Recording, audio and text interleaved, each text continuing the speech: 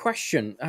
What do we say to people who bring up the flood stories like the Epic of Gilgamesh, who experts say is 1,000 years older than the Genesis flood story? Okay, I'll kick this one off. I remember two professors who've been very influential in this. One was a professor of ancient Middle Eastern semantics and Semitics in Sydney University, and he basically struggled with the biblical story, the biblical account, the biblical history, etc.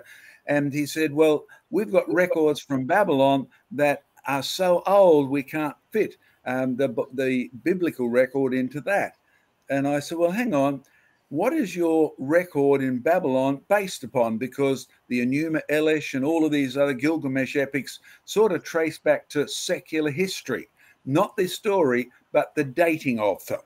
Okay, you may remember your biblical account, Adam to Noah, 10 generations, and then Noah and the flood, and then Babel, etc., and then Babel, Babylon, all of those Middle Eastern kingdoms. And what the question is all about is, well, if they had a Noah's flood story before the biblical record, then it must have occurred before that. Now, taking the Bible at face value, the Bible says Noah's flood was the first one, regardless of when your record comes from, and Babel, etc., are post-flood, post-Babel records written in recollection or written in rebellion, take your pick. Now, I remember asking this professor, I said, now, when you date your Middle Eastern records, how do you do it? He said, well, we have a record of the sun rising in Egypt, one account. And he said, if you work backwards with the sunrise, the moonrise, etc., from the present day, wind the clock backwards, which is fairly easy to do on a computer, you end up with a date which precedes the biblical record of Noah, etc. I said, now stop a moment. Aren't you assuming that the sun and the moon and the stars have always been in the same place relative to where they are now? He said, yes. I said, tell me, if I suggested that the earth had been tilted, what would that do to your assumption? He said it would throw it right out. Now, I'm not the first to notice this, because the man who noticed this and put it into history was the guy who was made to check Einstein's calculations in the beginning in South Australia. You need to check up some of these, because he noticed one thing. The ancient pyramids in Egypt, the solar pyramids, the solar temples rather, their aisle, the older they got, the further away they were from the summer solstice. Now, his conclusion was simple. Either Egypt has shifted, the world has shifted, or the sun has shifted. Either way, you end up with a dating problem for the current state of the background to this question.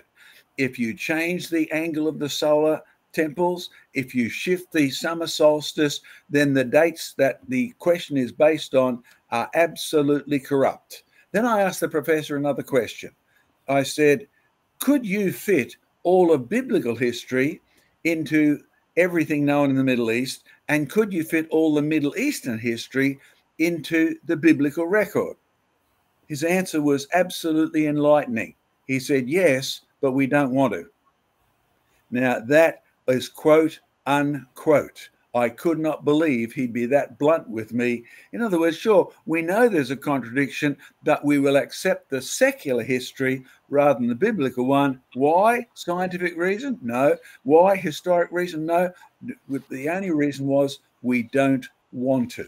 Now, that's what I'd encourage you to realize, that all of these questions are actually have a basis in assumptive history, not real history. Okay, the second one is Dr. Clifford Wilson.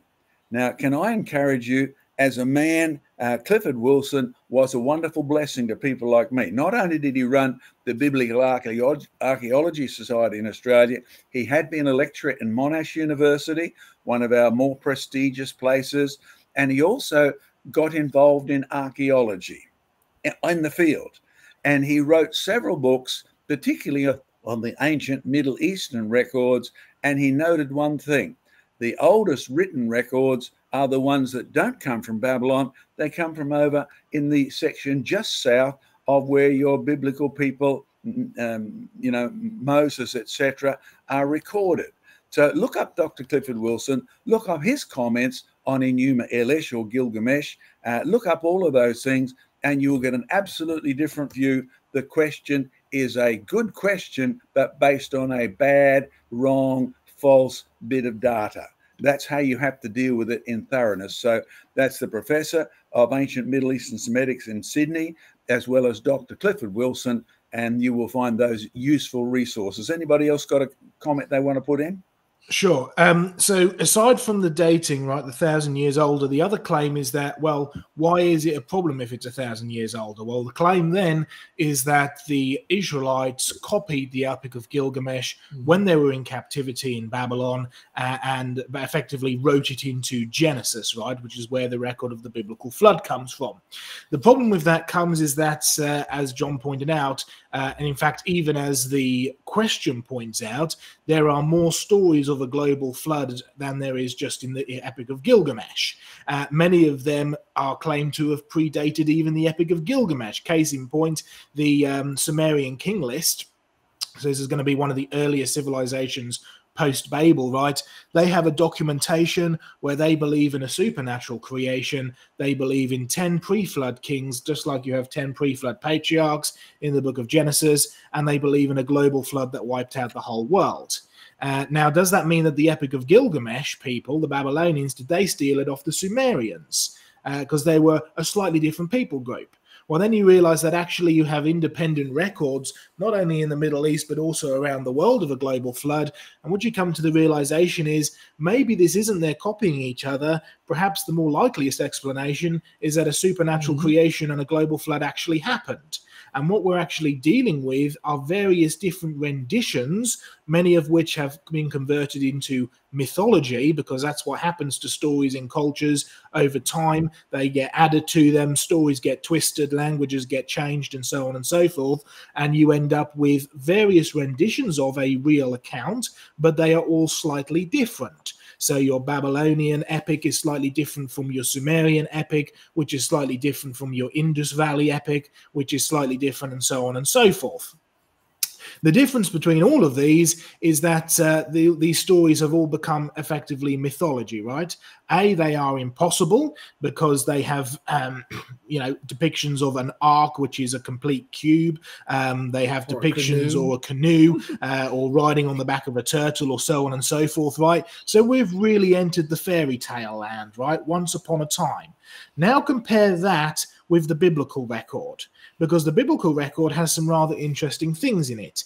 Number one, it carries specifics, right? On the 600th year, on the so on and so forth, 17th day of the month, the windows of heaven opened, right? So it records a specific time. It's not a once upon a time. You also have specifics in the arc design as well, right? In your qubits, which we know are now the best dimensions to be used for, effectively a barge, which is going to sit on the water, as opposed to something like a cube. So when you actually compare the fact that all of these are ancient records, all of these are ancient records of the same event, many of them have fallen into mythology. Which is the one that's the most accurate? The Bible is. But it shouldn't be surprised, because the Bible is the inspired word of God, and we're told over and over again in the scriptures that God's word will endure forever. It will actually be preserved and it will last. We're also told that God's word is true from the very beginning.